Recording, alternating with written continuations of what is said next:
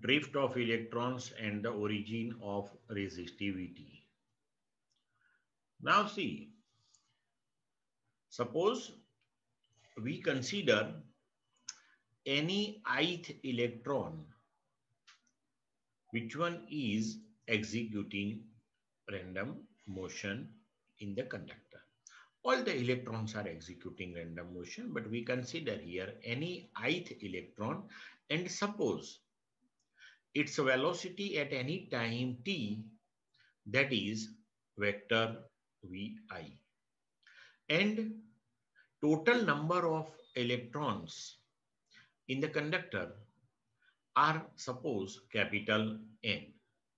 So here, if we think about the average velocity of the electrons, then we have to take the vector summation of the velocities of each and every electron, and then we have to divide it by total number of electrons.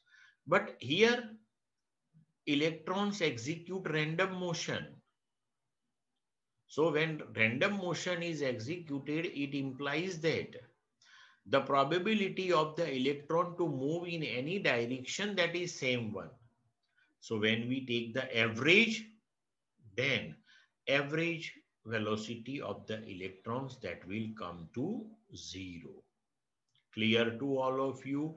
So we can write sigma I equal to 1 to n vector vi, that is the summation of the velocities of the electrons, and when it is divided by n, then we can say that is the average velocities of electrons, and that comes to 0. Clear up to this one first? Now see, we discussed this thing, the average velocity of the electrons in the conductor, that is 0. But that is the situation when the electric field is not present. But suppose we consider the presence of electric field in the conductor. Now, if electric field is present, then we know this thing, when any charge q is placed in the electric field, the force acts on it, that is q into E. So, when force acts on the charge, definitely it will be accelerated. So here, the charge particle, that is electron. So electron will experience the force F, that is minus E into capital E. So in the presence of electric field, the electron will be accelerated, and we can write acceleration of the electron, that is minus E upon mass of electron. Now, velocity of electron after collision at any time t, that we can calculate using the equation V equal to V0 plus AT. So at any instant t after collision, the velocity of electron, that we can write V, that is equal to initial velocity of the ith electron we considered, that is Vi, plus acceleration, that is minus E upon ME into T. So average velocity of electron, that is Vi average minus E upon ME into tau. This tau, that is known as the relaxation time, that is nothing but the average time between two successive collision. Because here the velocity is taken average, so time, that also we have to take average. So tau, that is the average time between two successive collisions. But we already discussed this thing, Vi average, that is equal to 0. So simply we can write V average, that is minus E upon ME into tau.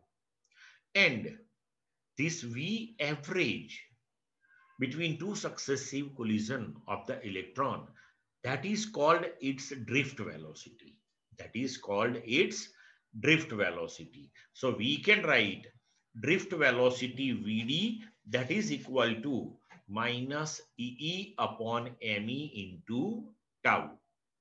Now see, here let's think about the physical interpretation of this one. See this figure. Suppose initially the electric field is not present and the path of one electron is represented here, that is A to B. A to B, the electron move. But when the electric field is present, then in the opposite direction of electric field, the electron will experience the force. Now, under the effect of force, suppose the path of the electron that becomes A to B dash as represented by the red dotted line here.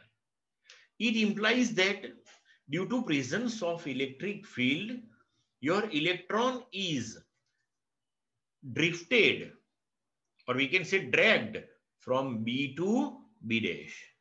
So the velocity of the electron during this displacement, that is its drift velocity. So due to presence of electric field here, no doubt electrons suffer so many collisions, but resultantly its tendency, that is to move in the opposite direction of electric field, and therefore some net charge will flow through any cross section of the conductor, and this drift velocity, that is the reason for the constitution of electric current.